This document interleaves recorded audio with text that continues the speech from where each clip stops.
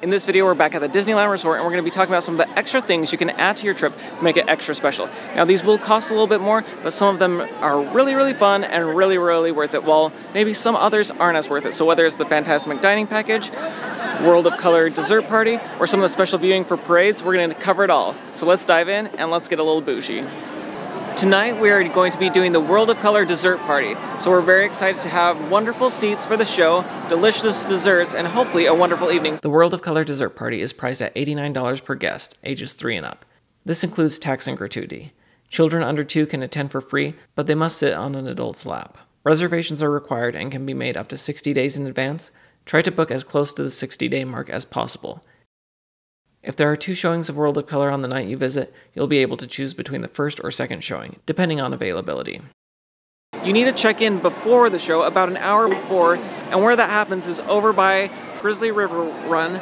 There is a water wheel, and over there is where you check in for both the earlier and later show for the evening. Your reservation time for the party is about an hour before the actual performance begins. In the past, when I've done this party before, they wouldn't start checking guests in for the party until closer to the reservation time.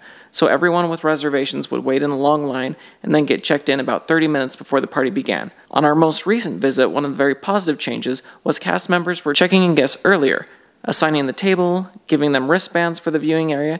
Then the guests were encouraged to go and enjoy the park, and then encouraged to come back just a few minutes before the dessert party would begin. And at that point, a cast member walked us over to the seating area at the Paradise Garden Park. So if you have reservations, I would recommend dropping by the check-in location by the water wheel about an hour before your reservation time to see if they've begun checking in guests. You will likely be given the option between a low table with folding chairs or a high-top table with director's chairs. So think about which table you would prefer. They both have great views, but for some, it's a little bit easier to sit closer to the ground. Others, the director's chairs aren't a problem. While the specific treats and desserts may vary depending on the season, here's an example of what you can expect. Alright, so here's what we have. We have a Mickey crispy treat, we have a shortbread cookie, we have a macaron, and then we have a chocolate mousse cake, assorted cheeses. Let's see what this one is called. We have the Mickey Funfetti Bundt Cake, crackers, and delicious grapes. So the dessert party is excellent so far. I think my favorite fun thing that I've had is the McFetti Bundt Cake. That's been my favorite so far. During the party, you'll enjoy unlimited soft drinks like Coke, Diet Coke, Sprite, and bottled water, along with coffee, tea, and hot chocolate. A World of Color seasonal mocktail is also included. And for adults 21 years and older, you can choose from wine, sparkling wine, or a seasonal cocktail. For kids, they usually offer something special like this light-up sippy cup. Then it's time for the show. These video clips do not do the show or the viewing location justice. The views from this location are far enough back that you can really take in the whole show and how large the scope of it all is. You do miss some of the lowest fountains near the front due to the crowds, but that is true of most of the viewing locations unless you are at the very front near the water's edge.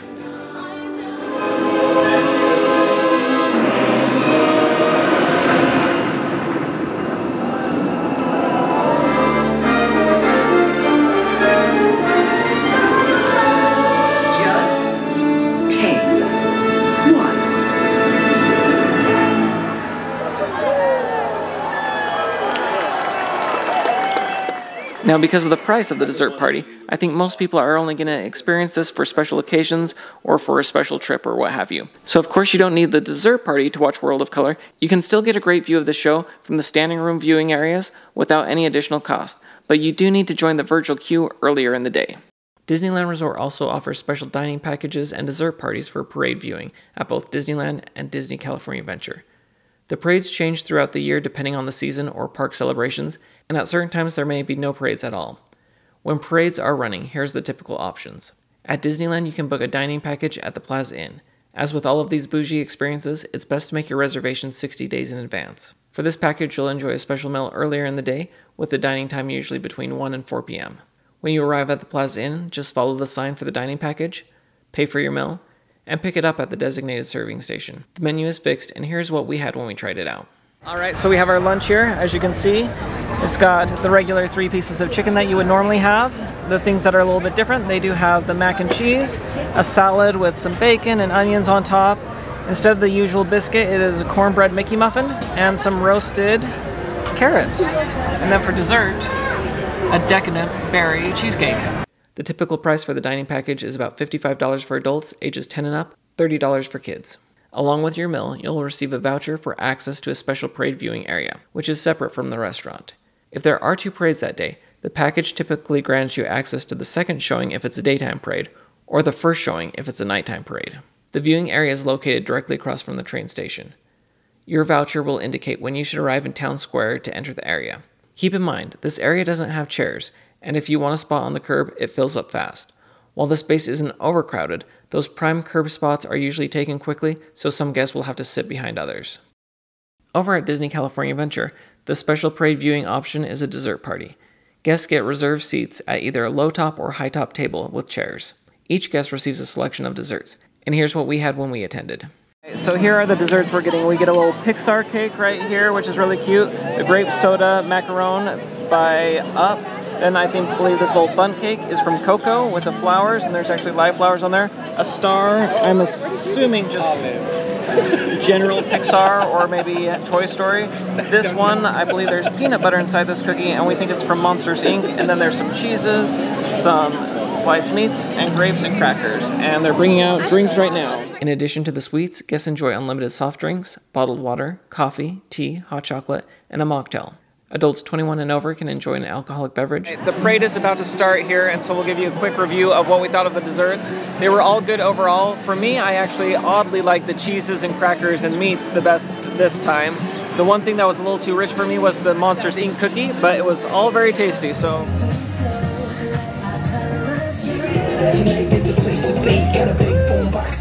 The cost of the dessert party is $89, which includes tax and gratuity.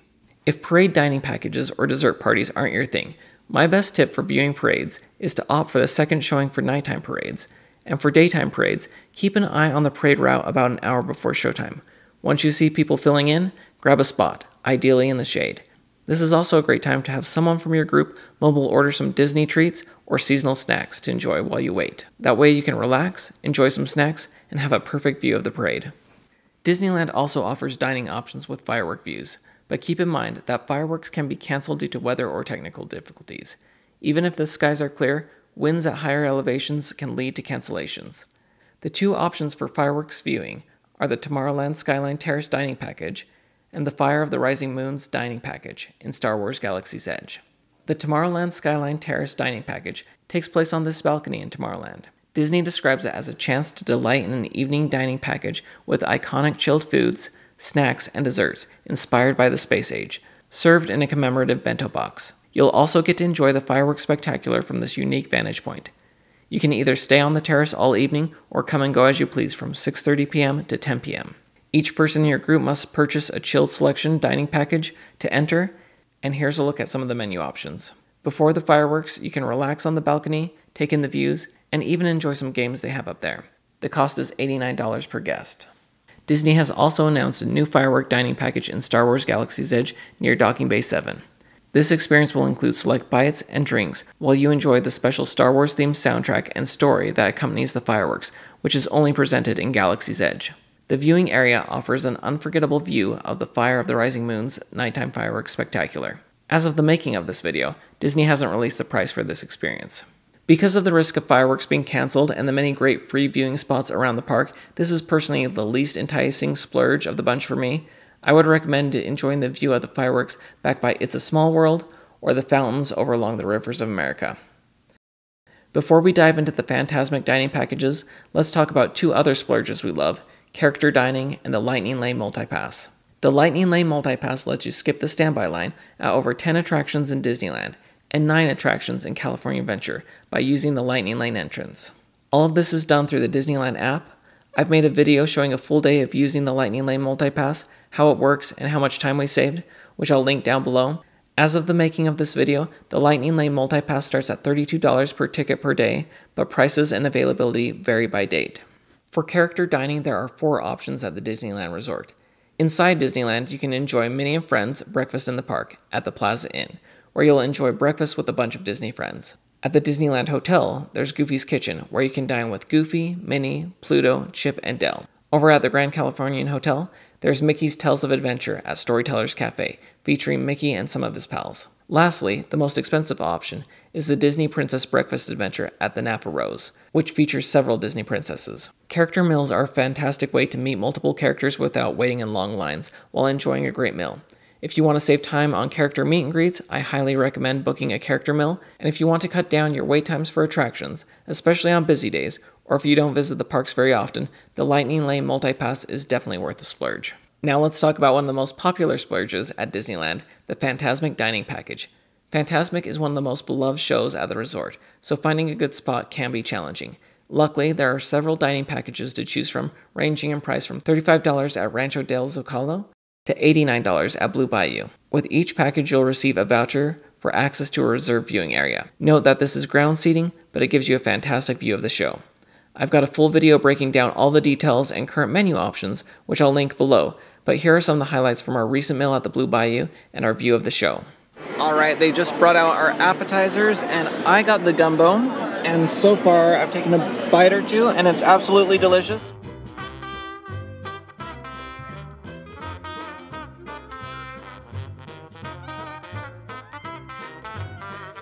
Alright, we have our entrees and we're diving in. I haven't tried my ribeye yet, but my brother-in-law just tasted it, and very, very, very good. And my sister, I think she's liking this. The filet mignon is so good. So, so good.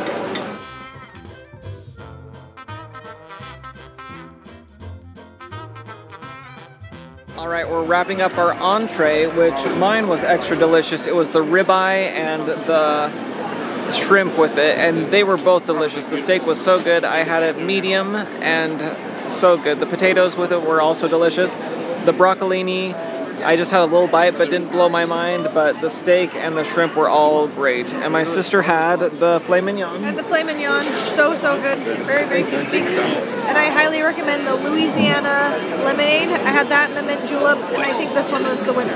So. Yeah, I also had the ribeye. Very, very good. Better than I expected. So the shrimp was good. I also agree on the lemonade. Very good. What else? There's nothing bad that I've had tonight. The appetizer was great. The gumbo. So they also brought us each out our own tray of bread with like 4 rolls each, and it had salted butter on top, like with sea salt, and also strawberry jam or preserves, and it was really good, and kind of a rosemary bread, so it was good. We are diving into dessert. I got the chocolate decadent tart with Mickey on it.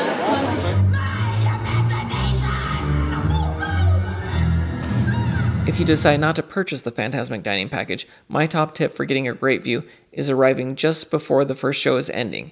You can watch the fireworks from the Rivers of America after the first show ends, and once the fireworks are over, the crowds from the first Fantasmic show will start to clear out. That's your chance to snag a great spot, ideally in the front row of one of the regular viewing areas. Alright, so we've shown you a lot of the bougie options you can have as the extra add-ons where you pay a little bit more, but I'm going to get my family's insights of what they like the most. So we've experienced the World of Color dessert party, we've experienced over at California Adventure some of the special parade seating dessert party, and also over here at Disneyland they have a parade dining package, and then the Fantasmic dining packages. So I'll ask my sister first what her preference is, or what she thinks is maybe worth it or not worth it. I think the top 2 are the Fantasmic Dining Package and the World of Color Dessert Party. They're both so good. It's so nice to have a seat for the show. It's fun to just be able to enjoy it and not have to wait for super long and have to like have people crowd in and out of you. So I feel like those are the most bang for the buck. You get a lot more food at the Fantasmic Dining Package, so I love that. Having a chair table and everything, chair and table for World of Color is really nice. So I mean, those 2 are top tier right there and my absolute favorite. So. Alright, and my brother-in-law, his thoughts. yeah, so I would agree that those are the top 2. Obviously this one's the most fresh for me, but I'd say this one by far, especially this Blue Bayou, was the bougiest of all. I think one thing about the dessert party over at World of Color, it feels a little rushed. It's kind of nice that you can kind of eat your meal, take your time, and then come over here and not have to wait very long and not be eating while you're... I mean, it's kind of fun to eat while you're watching a show, but I kind of like having them separate. So, but the food, I mean, the food tonight was awesome, and the show was great. Yeah, so, and I agree with that. I mean, the parades are fun. one at California Adventure is fun to sit there and eat that, but the parade's not necessarily my favorite. And whether they're doing it for the Halloween show or another parade, I don't always think, maybe you don't necessarily need that to get a good view of it. Also for the parade here at Disneyland, you have to wait in a line, you're still seated on the curb, so really for me, the Fantasmic and World of Color are the top tier. So that's my vote. And yeah, so thanks so much for watching. Hopefully you found this video helpful. If you did, please give a like and consider subscribing, because my hope is always to make your next Disney adventure a little bit more magical with tips and tricks, food reviews, and news. We'll see y'all again real soon. Bye.